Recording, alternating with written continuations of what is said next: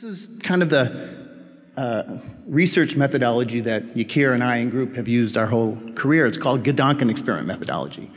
It's, famous history, the gold standard of theoretical physics, what Einstein used, so on and so forth.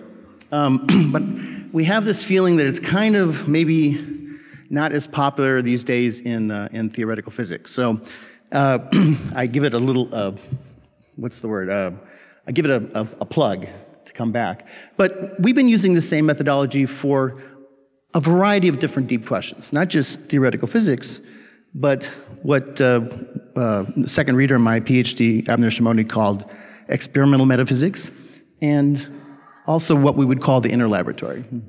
So examples of profound mysteries where there's a deep tension between modern physics and the inner laboratory. One is the subjective experience of a flow of time, or of a now.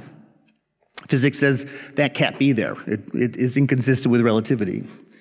Another deep question is experience of free will.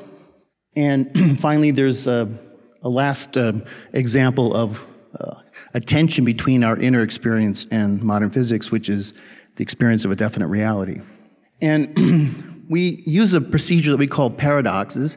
We try to, it's the same kind of procedure that Einstein used, and it's a way of accentuating the problem, or of accentuating the conflict between the theories. And if anything else, it turns out to be a very successful methodology, but it actually makes it a lot more fun. Okay, lastly, one little plug. One of my career-long goals was to try to create sort of a brain institute of neuroscientists, but of people who could actually communicate with us foundations of physics type people. And I'm happy to say this recently happened. It's called the Institute for Interdisciplinary Brain and Behavioral Sciences at Chapman. And it's headed by Amir Raz, Aaron Sugar, Uri Moaz, etc. And I especially want to thank Fetzer and Templeton for helping to make that happen. It was a non-trivial undertaking. And I just want to make one quick quote from some of the research that's already coming out of it. And this in particular is Aaron Sugar and his collaborators. But this is very recent, I think within the last month or so. Beautiful paper. They argue that consciousness must be explained on a more abstract level than that of neural wiring.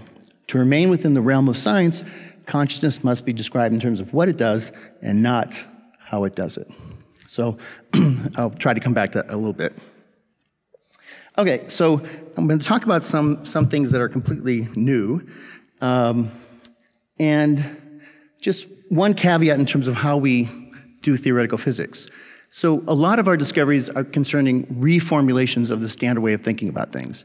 So this means that at some level the predictions are new, and you would only say that the predictions are different if at some point we, for example, if we discovered that standard non-relativistic quantum mechanics was wrong and needed to be replaced at some point in the future. On the other hand, all these different reformulations teach us something really completely new. It's only a useful reformulation if it shows you something new, something that you never would have discovered from the old theory, from the old perspective. So what I'm going to try to talk about today is some new aspects of non-localities. Of course, this is something that happens only at the microscopic scale. Something completely new. George's favorite topics have been the whole issue of top-down causality, so we have a bunch of new results on that. Thirdly, we've been playing a lot with the sort of the deep axioms of the theory of quantum mechanics, etc.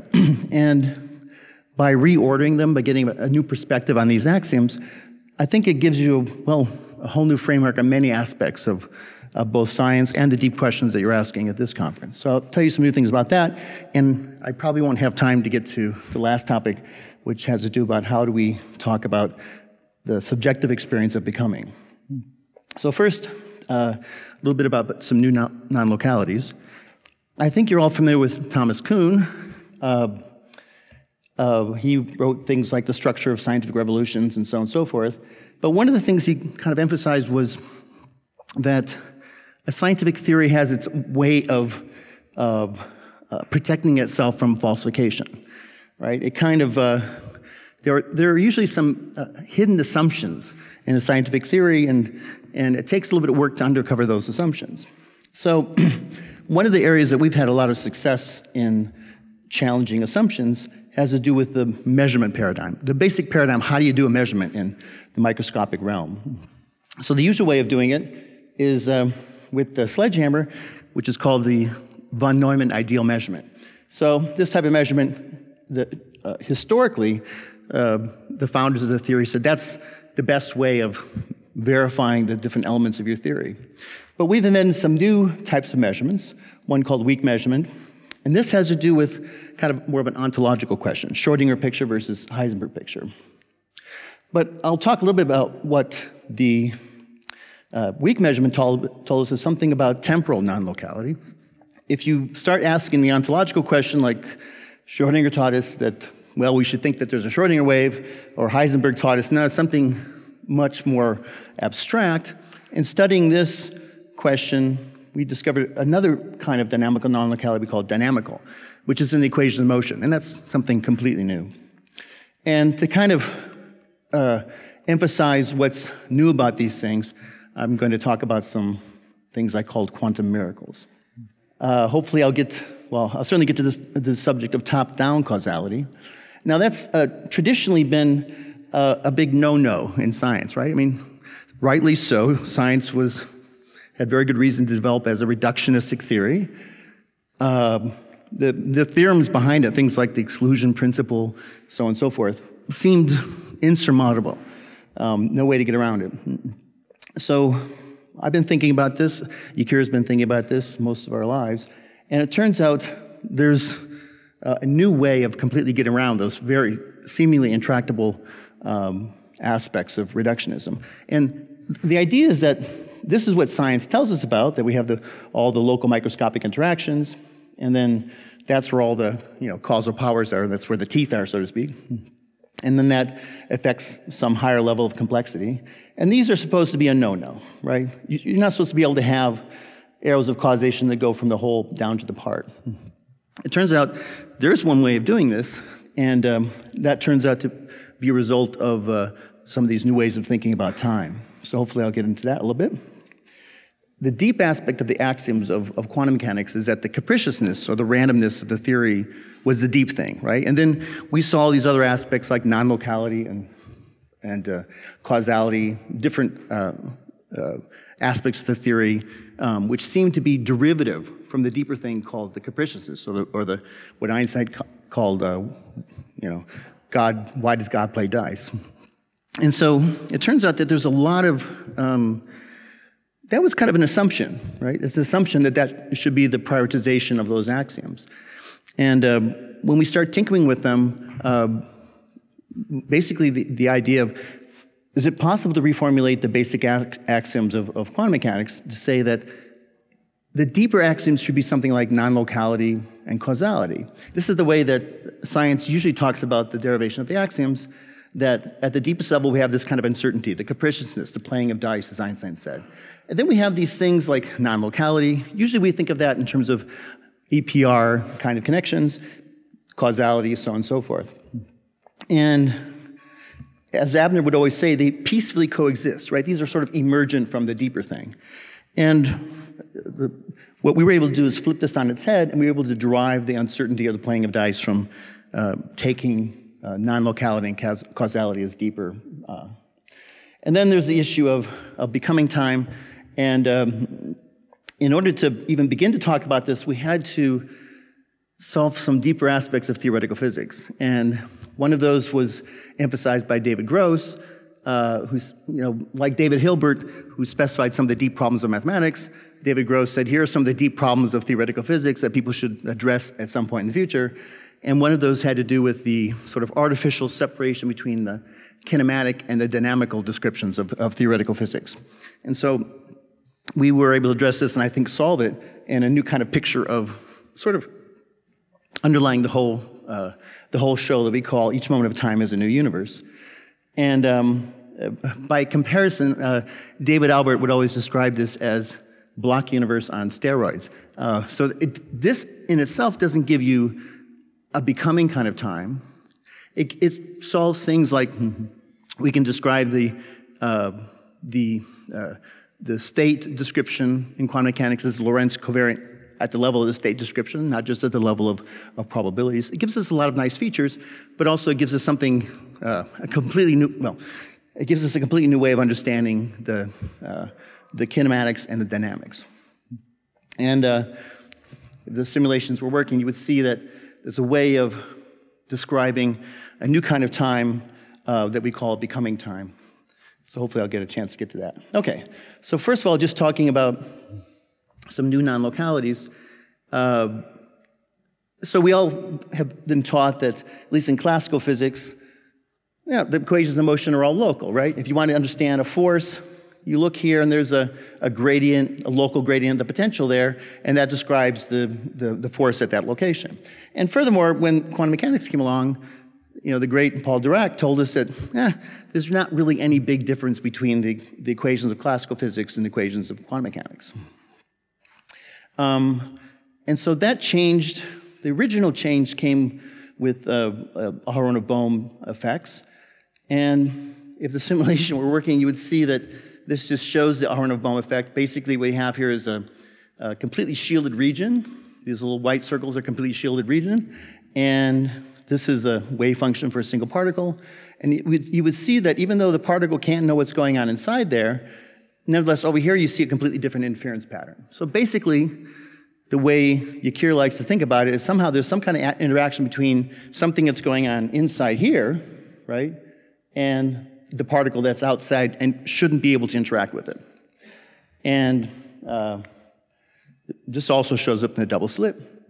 What we're able to discover is a new kind of non-locality in the actual equations of motion itself. So that's something completely new. And this is just part of standard non-relativistic quantum mechanics. It's just hidden there. If we want to understand the puzzle of how is it if a particle goes to this slit, it knows if this other slit is open or closed at some arbitrarily far away distance. It turns out the actual equations of motion are manifestly non-local. There's a non-local interaction in the equation of motion between the particle at this slit and the opening or closing of the slit far away. Finally, the other kind of non-locality I want to talk about is not so much non-locality in equations of motion, but non-locality in time, actually. And so what we have is this basic puzzle that if you look at two atoms, say this is the orbital of an electron around a nucleus, if they're completely identical in the beginning, they could behave completely differently later on. For example, this atom could decay after 1 minute, and another identical atom would decay after an hour or something. And you would say that there's absolutely nothing different between them in the beginning, but they behave completely differently later on. And so this turns out to be one of the fundamental differences between classical and quantum mechanics. Classical physics, we say if we know everything about the system, its position and momentum initially, we know all about the interactions, and then we can predict with certainty what the final position and momentum will be. Quantum mechanics, this is not the case. If we know everything that can be known in principle about the quantum mechanical system, and we know all the interactions that we can know in principle, you can have many different possible outcomes. And so, famously, this was originally thought that there was an intrinsic error of time at the microscopic level because of this kind of situation. And famously in 1964, Yakir, Aharonov, Peter Bergman, and Joel Lebowitz showed that no, that was just an example of a hidden assumption. It was a human bias that was snuck into the theory because we, of course, experience time in a certain way, right? The past has happened. So he was able to show that, no, it's not necessary that there's this inherent time asymmetry. And that's become known as the ABL formula. Okay. And basically, it led to a kind of a theory in which we could, the most complete description at any one time was something given by what we call a past and the future, pre-selection and a post-selection. And this is something from one of Max's past FQX talks. I'm telling you that the future is relevant to the present, and you should of course, be skeptical, but there's a bunch of new things that I'll briefly discuss as to why we think that could be relevant. So here's your basic measurement, ideal measurement, von Neumann ideal measurement.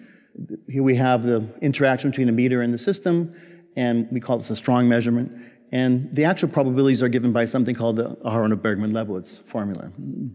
If you want to do what we call weak measurement, it's basically the same thing if you just turn down the volume, right? You just have a lower interaction strength between the magnet and the particle. Now,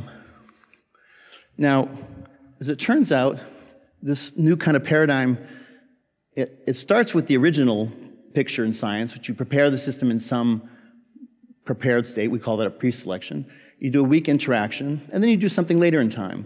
And you want to correlate what happened later in time with the structure of the system at this earlier time, sandwiched in between what we call the pre-selection and the post-selection. And it turns out the kind of reality that shows up this time is and now for something completely different. And this is what we call the weak value of the observables. So in my PhD, I tried to emphasize that this is really something completely different, and so I predicted all these things I called quantum miracles. Basically, these are phenomena that you just simply would never have discovered from the usual standard way of thinking about quantum mechanics. And all these things have been verified experimentally. The quantum Cheshire cat has become very popular. But basically, I said, there's no way of taking a particle and separating for the particle all of its properties, right? Turns out you can do such a thing with pre and post selection. Again, this is part of the experiments that we use to verify it.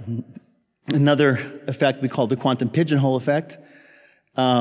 Basically, this taught us that there's a whole, when we were looking at EPR, we're kind of missing half the story, right? There's some assumptions, rightfully so, that in order to create this kind of non-locality, the Alice and Bob's particles have to be, the non-locality have to be created together when they're at the source. Turns out this new phenomenon we called quantum pigeonhole doesn't have that kind of a restraint. So that taught us something completely new. By the way, this paper was voted as the #1 paper in the hard physics sciences by the National Academy of Sciences in 2017. I think that's the first time it ever happened for a foundations paper. Quick slide about this, top-down causality. So it started with kind of a no-go theorem that Lucian Hardy put together a while back, and basically said, because of this paradox, there's no way of having an ontological picture of reality. So I started to look at it using these weak measurements or weak values, and basically what we saw was a situation where these are two Mach-Zehnder interferometers that overlap. If you look here, in this one we have an electron going in, and that one we have a positron going in. If you ask how many particles there are along this path, turns out there's 0 particles. There's no particle there. If you ask how many particles are going along this path, also 0 particles there. If you ask about the interaction between these two paths, that is not 0. So the moral of the story is that this new structure of reality called weak values have a very strange behavior, and that if you know the weak value of, this is the weak value of an individual particle number, the number of particles on this path and that path, right? That there's no particle there, but it turns out even if the operators commute, the product rule is violated. So the weak value of the product of two operators is not equal to the individual operators. And so that turns out to be the key for really something completely different, completely new, and it allows us to show how you can have genuine, true, top-down causality contrary to what science told us we could never have. Okay, that's it.